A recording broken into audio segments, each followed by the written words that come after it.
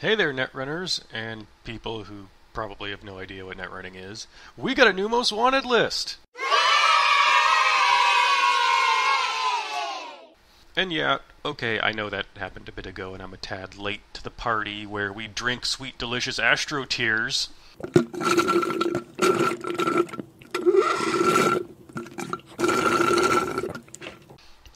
So refreshing. But I've got some things I'd like to discuss about the new update.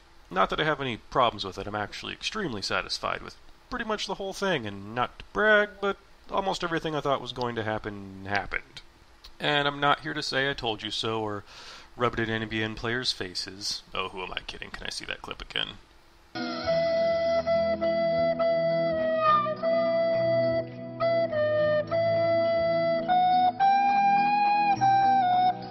Thank you.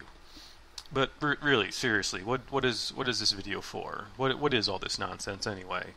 Well, this nonsense is to take a bit of a deeper look into the reasonings of the MWL and FAQ updates and try to make sure that the state of the game and its meta is understood as something a bit deeper than just, I don't like that thing, so let's pseudo-ban it.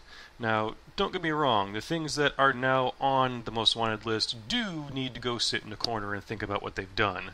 But what needs to be understood in order for the community and the game to grow and evolve properly is that just because something is strong, or because you lost to it, or because you don't like playing against it, that doesn't necessarily make it overpowered or unhealthy.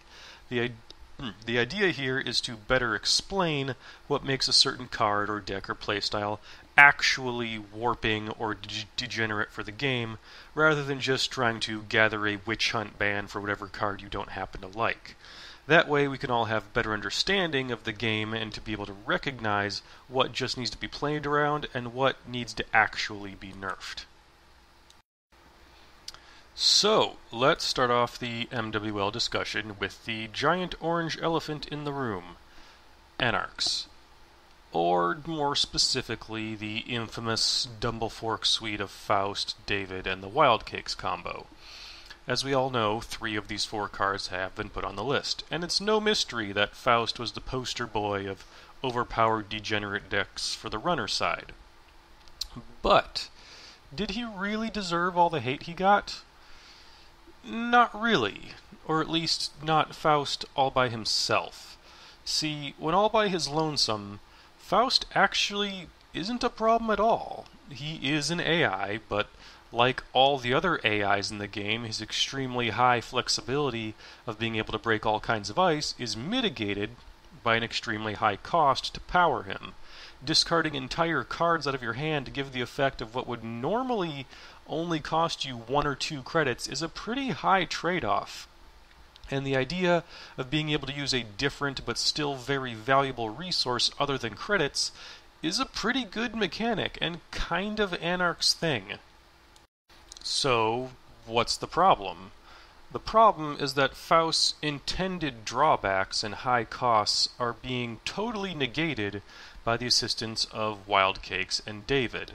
The Wild Cakes combo gives a totally passive 2-card draws a turn, which in and of itself is an absurdly powerful combo that probably should be on the MWL even without Faust's help. But by getting an extra 2 cards a turn, you are not only increasing your Faust ammo by 40% for doing literally nothing, but you're also negating the drawback that you would normally have to spend clicks to draw cards. Thus, fueling Faust would not only cost you the options that the cards you toss would have given you, but also the time out of your turn getting the gas in the first place. Now, this could even still be played around by simply having huge ice with high power and or lots of subroutines, except that for a mere 3 credits, Anarchs also have access to D4V1D, which effortlessly handles anything Faust would normally have struggled against, and in and of itself is capable of saving the runner what would normally be a huge pile of credits in exchange for relatively very little investment. Combine all of this with the ID of Wizard, and the runner is sitting on not 1, not 2, but 3 different and extremely efficient ways to totally circumvent the concept of needing credits, meaning that the runner almost doesn't even have to concern themselves with managing their own resources at all, and that is a problem. But even then, it still wasn't the biggest problem. Beyond that, there was something even more disruptive to the meta lurking on the horizon. The real, true root of the problem, and the reason is that all 3 of those cards were added to the MWL instead of just 1 or 2 of them, is that Anarchs had a core balance issue where they had all the answers. They were like the agents in the Matrix. They had a perfect, easy-to-use in-faction solution for anything the Corp could use to counter their combo. Sure, the Corp has things like Swordsman and Wraparound, Touring, Elizabeth Mills, Koma Inu, Power Shutdown, and whatever else you got, but the fact is that the Corp player will very likely have to spend influence splashing those answers into their deck. Meanwhile, Anarchs had perfect counters to those counters already in-house, with Mimic, Corroder, David, Data Sucker, Ice Destruction, and even if you did manage to get ahead and blow up some of their pieces, just to rub it in, they had free recursion like Deja Vu and Retrieval Run just to get it right back. Because of this, just putting 1 or 2 of the problem cards on the list was not going to hurt the deck as much as it should have, because they have so many in-faction answers that restricting their influence doesn't have the effect on them that it normally should have.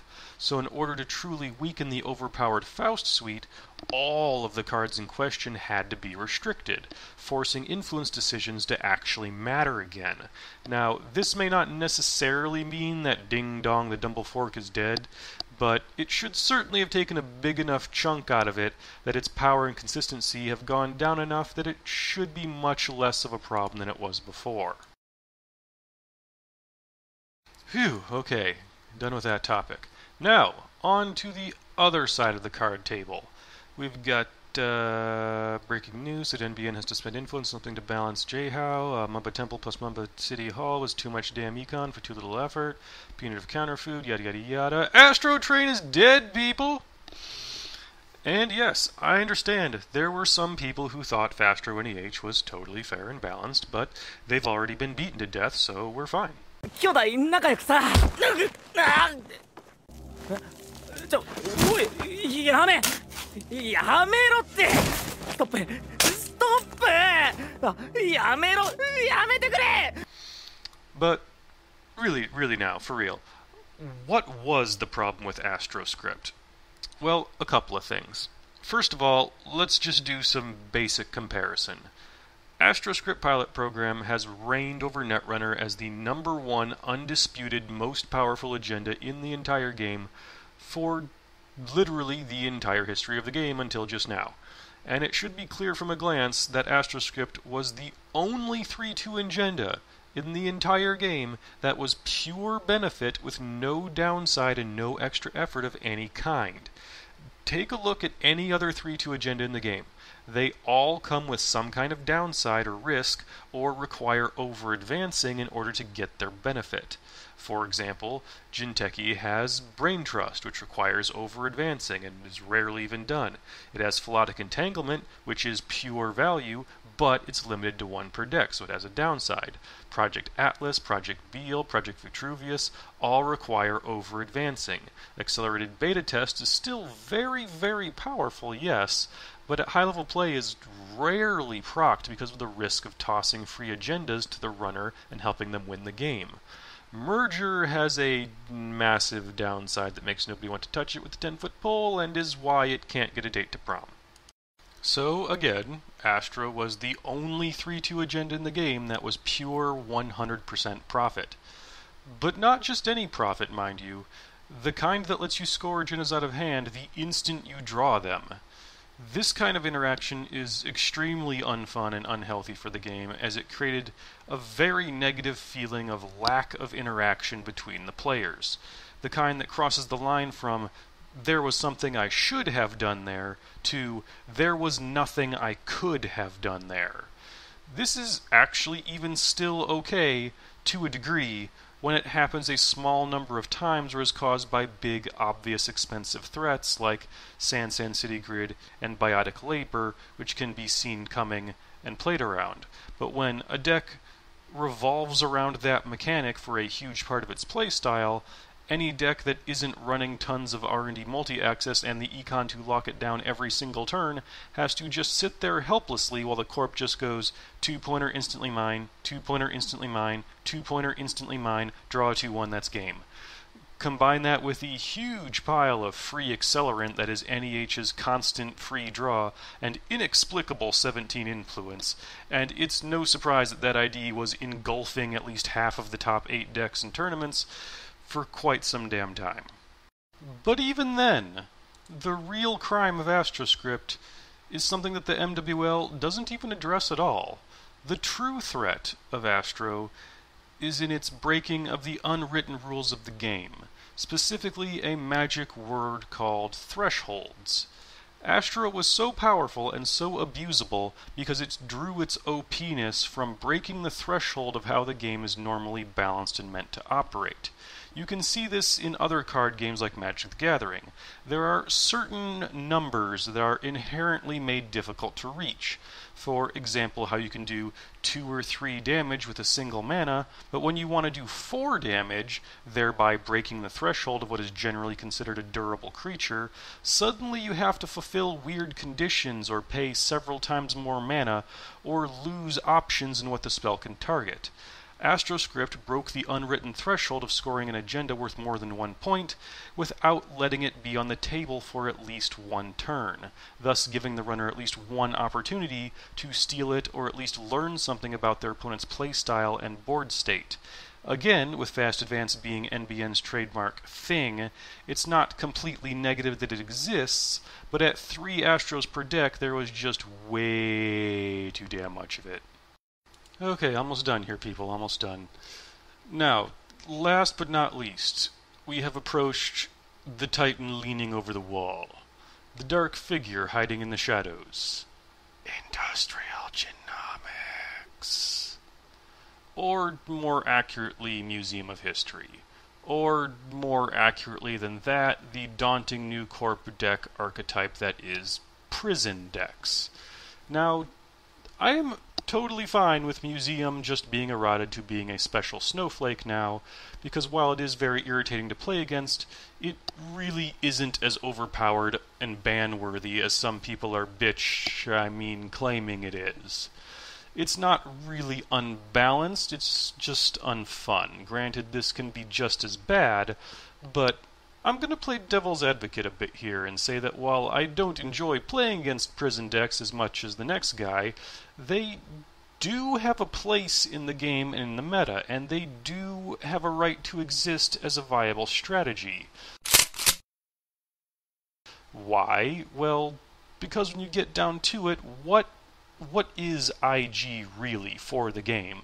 Well, in my opinion, Prison IG is really just Netrunner's equivalent of the deck. That's right, the deck. What the hell is that? Well, the deck was the name of an infamous, nefarious, incredibly powerful deck from a very long time ago in Magic the Gathering. In reality, it was really just Magic's first really strong, competitively viable blue-white control deck, and everyone freaked the hell out about it because a control deck that strong hadn't really been seen before.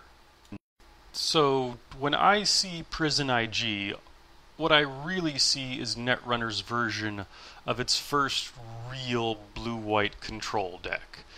And nobody likes playing against it, just like in Magic, nobody likes playing against decks with 500 life gain and 20 counterspells, but the archetype deserves to exist.